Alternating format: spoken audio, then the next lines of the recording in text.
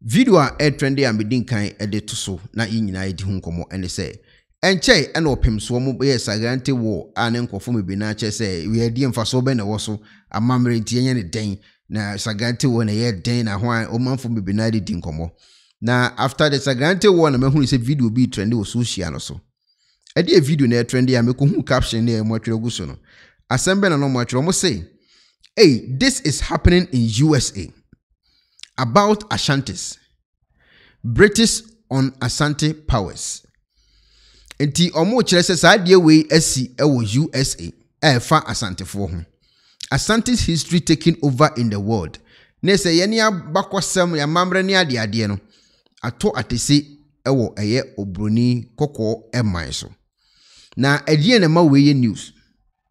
Adie ma we eye news ene say me amiti yakura me ya Asantini akan ni bai me kura mamre ni bo ho kura menim gise mebusa ne akire me ba se wutie nsem ahodo ankofo we busa na so moye ready so mbusua obi abakon na mamre sempa wa bra ya nkasa na yete eye ikurum Ghana ho no yete ikurum Ghana ho no yetie nsem a ekosofa eye ne ankasa ya mamre ne amane ho a yentimi mfa ne serious hu ni se eye sebe nkwasi aksem de ma ebimu omhu ni se mfaso ni so broni kokko so tini kuromu a ono so hu ni se sansem na ye ni hu ni se mfaso ni so no ono so kura timi de kira ade ewo omusuku dem eye ho exams nyina etimi sa ye ho quiz nyina ebusa obi kuromu amamre ene amane na ne de ne si ye ne ye ti sa kuro no mu eho kwan se ye nso betimi akohwehwe sa ade na broni kokko tini kurom no ono kan book di asua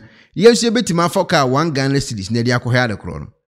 Eno ne ma Sagrenti W no, eye abrante ane efo no de hieba.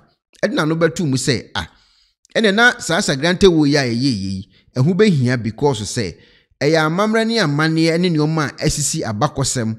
Ena ye di aye sa program ye omo ye ewa Asante mputem.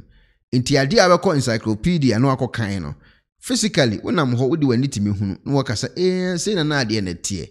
Because broni kokoi otini kuromu enso de munhwe asem a nkofo esua ewo omukurom ho ne tie questions omu busa nkofo yi no nke fa omu ho ban yankoni enkotie ade a omusua na se questions ani ebusebusa omu efa Asante amamre abakosem a na yomode ya quiz yankoti mra. This is Manchester. 3 questions on the Ashanti people of West Africa.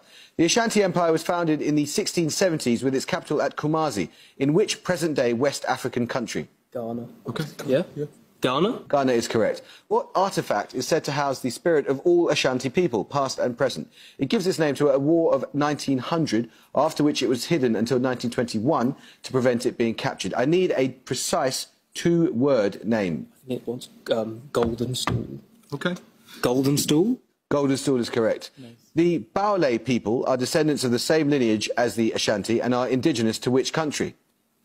Yeah, country is Ghana. Cote d'Ivoire, Ivory Coast, Togo, yeah. Burkina Faso. Cote d'Ivoire? It is Cote d'Ivoire or Ivory Coast.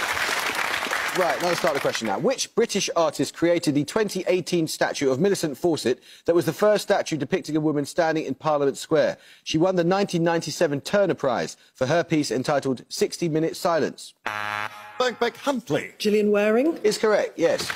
Your bonuses then, but... And some say ena omubusebusaye ewo program no ase ene manko for take note take videos screenshot to abonten say na se say na asem ne tie dia ene na ye ne ete ho no ye ne Asante fo ye ne akan fo ye ne Ghana fo aye ni gi abakosem ho no ene na wo se esua ne yi kosinsem wo mbusebusa oye nkofo yi kwa mekwa na menim omubusa ya metie ye ena mesia say na asem ne tie ena me bia to metirim tuohu enti abakosem ne amamre ne amane adie to me ekwana ba de me hu ni se ewo se obi owo wiase oye Asantini Ghana ni Bruni hwan ukrom amamre ne amane adie at least ewo so otimi nya bibi 1 or 2 bi edi 2 3 because mrofo ne tena se omubusebusa questions yi no otimi se obi a obusa na asem bia no o nya bibi ka ene wo council of chance on ani age se watimi aka obi krom amamre ne amane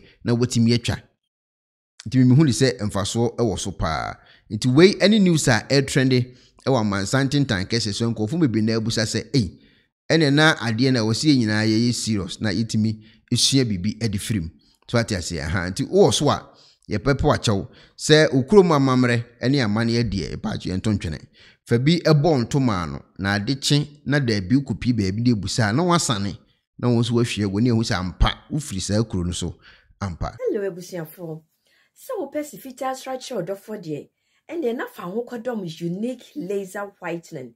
Unique laser whitening e wo toothpaste sonko a se wo de twitwi wo se a e ma wo se na eye fita na eye fita no so no na eyi enka boni bi e wo no mu bia any tea stains, coffee stains, smoking stains bi e wo no mu bia unique laser whitening product e be yin nyina free so ma kama de o hia ne se ubetu so na odi egu o brush no so uwia na odi twitwi wo se ne so nyina kama uwia enwuru enum gen wenum sa into contact unique laser whitening at 079 99792330 079 99792330 unique laser whitening or say muni